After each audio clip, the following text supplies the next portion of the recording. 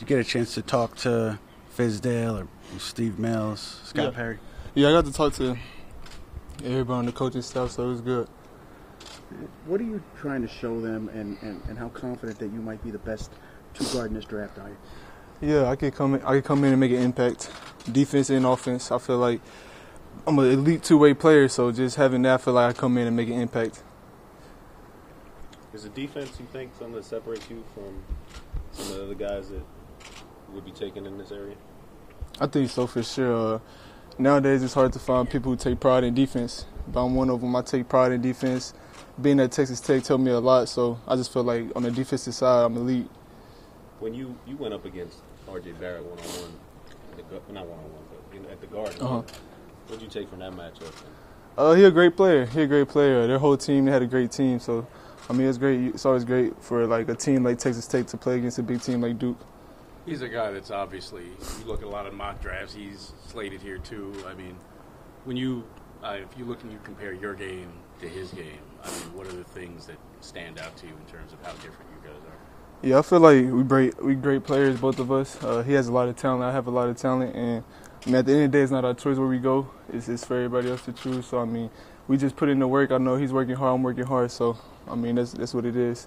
You got a taste of the Garden, I guess. So what was your thoughts about working out for the Knicks and if you were to play at Madison Square Garden? Yeah, it's always special. The Garden's iconic. Just to be able to be out there and play in there, I mean, that would be a dream. But I mean, it's not my choice at the end of the day. But I mean, it's great out here in New York. I played in the Garden twice, so I mean, it was great to play there. Was this a group workout or individual? It was an individual workout. Have you been doing group workouts, just individuals? I just had two so far, and I just did individual. Who were the two? Lakers? Lakers, and then here. Oh, so this is the second one. Second one. When you look at like mock drafts, everybody's got these same 1, 2, 3. Do you feel in your head that you belong in that group with those? I try not to look at them. I just do what I can do and control what I can control. What other people think and say, that's not in my control. So at the end of the day, I put in the work I put in, and I mean, I'm gonna do what I do. You have a lot of workouts left before the draft. I got about 3 more left. Can you say who you're working out for? I got Phoenix, Cleveland, Chicago.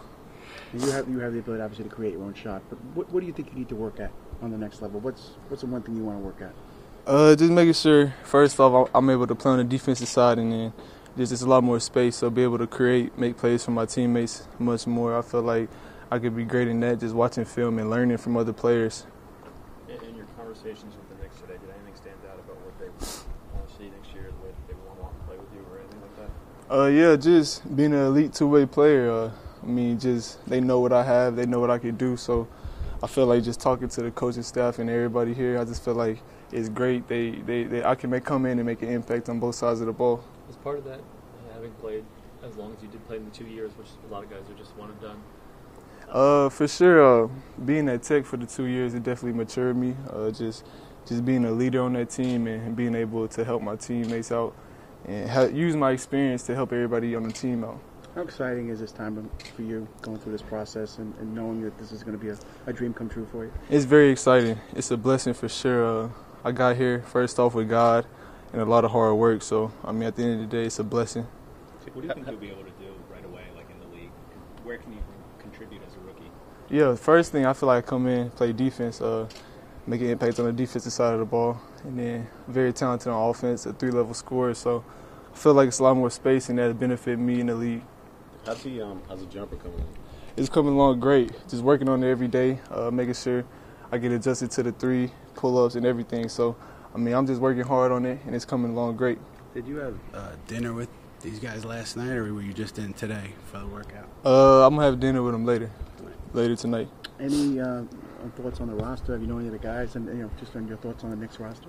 Yeah, a lot of talented guys. I mean, it'd be great to play with some of the talented guys. I actually played with Mitchell Robinson, AAU, and I mean, they got a lot of talented guys that's here in New York, and I feel like they're going to be a great team. Did Mitch's season here surprise you at all? Because he caught some people off guard, Knicks fans off guard with what he was able to do. Yeah, for me, it surprised me. I played with him, and what he did this year is kind of what he was doing when I played with him, just blocking every shot, being athletic. I mean, he's a great player. You were on the same AU squad or against him? I was on the same AAU team as him. Okay. Did anything about this workout or anything with the visit with the Knicks kind of stand out to you as opposed to where you've been so far? Only being one other place, and I mean, at the end of the day, it's great to be out here in New York. LA and New York, it's kind of two different sides, but I mean, it's just great to be out here, honestly.